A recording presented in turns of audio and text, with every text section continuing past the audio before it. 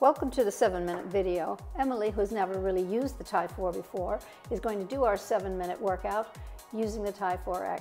Simply holding the bungees close to her chest like that and sliding them through the channel gets you the idea that both the arm and the leg bungees are there to help you, and also you can manipulate them. Here she is manipulating them with the rib shifting side to side and really reaching through and really punching through each side of the stretch. Here we take the hands into the first loop for our first cardio, which is simply lifting the chest up through the arms, through the length of the arms, to help the foot loops under the feet let you bounce.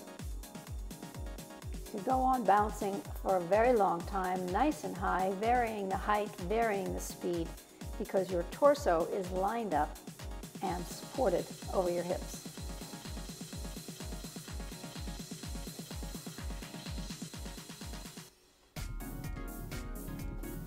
Here we stop and we take the bungees across the chest, across the belly, and hold the outer hand loop. We're going to go inside the leg bungees to triangulate them. So there is tension across the front of the body, ribs moving right into the cross that's in the front, and the back body moving to the cross of the bodice that's always there. In a lunge like this, you can feel the support, the help of the arms coming forward with the cross and then pulling the palms back to get your foot back. And there's always an up. There's an up to go down and there's an up to come back. Here Emily actually pushes her arms forward and then pulls the hands back, pushes the arms forward and helps the leg come right back to center because she's pulling the arms back, making the lunge a much easier and dynamic exercise. With the jump, it's simply 30 pounds of pressure going well over her head, helping the arms to do as much work as the legs. The bodice holding again, the foot loops up underneath your arch, and here a sense of just what the torso can do. Shift side to side, not going all the way overhead. Maybe the bungees are not working as hard, you're not working as hard. You can find this half jack pretty easily. On the next exercise, the bungees are in something called a ballet bar that envelopes the torso inside. We create a resistance with the leg bungee out to the side, again triangulating it, and if the arm stays straight there and then comes across the torso, you can really feel these leg lifts in a very strong way. And the ballet bar, the two arms, arm bungees out to the side are creating a stable place to move from and then back to. The hand is helping you, the leg bungee hand is helping you lift the leg. If the hand stays straight, you got a nice support. You don't twist at all if you keep your arm out to the side and during the karate kick. You're going to try now the other side, so slide them around. You've got the ballet bar, two hands in the outer loop supporting your torso. Triangulate the leg. You got to pull that leg bungee across, so you got lots of room to move that leg as high or as low as you want. But you've got stability here. So lift the knee. The karate chop lifts and lean and up and down because the arm is helping you do these moves. Again, the foot loops, pulling up the foot so that you know where your foot is in space. Creating a lot more balance, even for a beginner TYE4 wearer.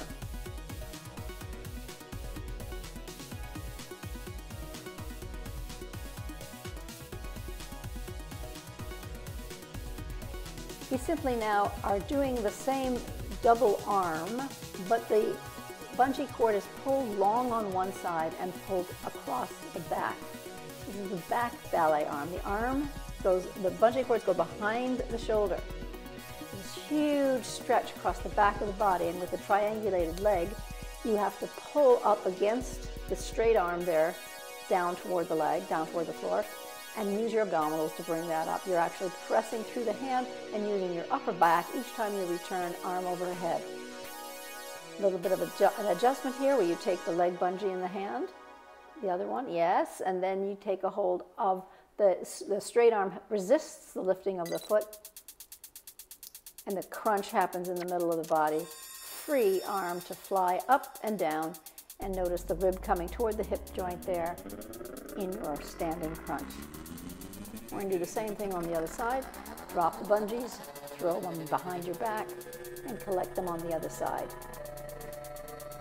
Behind the back, both hands in the outer loop, and the arm goes overhead so that the back of the body is engaged. Pulling the torso, pulling the inside of the thigh toward the knee, toward the elbow. You have a lot of resistance from the back of your body, a lot of resistance to that action. Here, the action is helped because the free arm comes overhead and you're lifting, the knee is lifted because of the triangulation of the bungee cord. And it's all middle core body, rib coming down to the hip joint.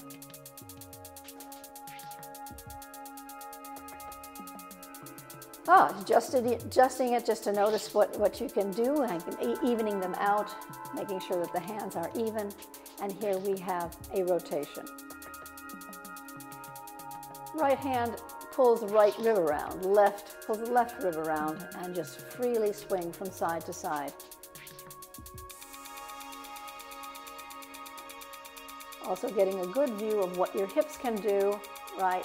How still you can be or how much you can move in these actions. Aware of what the foot is doing because the foot loop, once again, is lifting the arch up, pushing it down.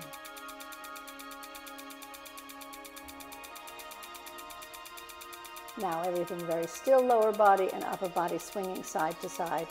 The arms going much like a helicopter might, side to side to side. Getting a lot of rotation in the rib cage. Calming yourself now to drop the hands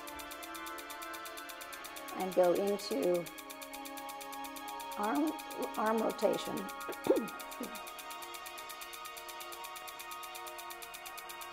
And what lifts you up easily is that strength and stretch of the bungee.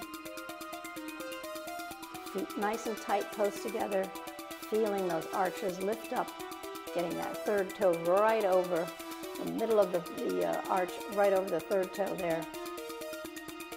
Stabilizing that ankle work and freeing up the shoulder joint after all that twisting.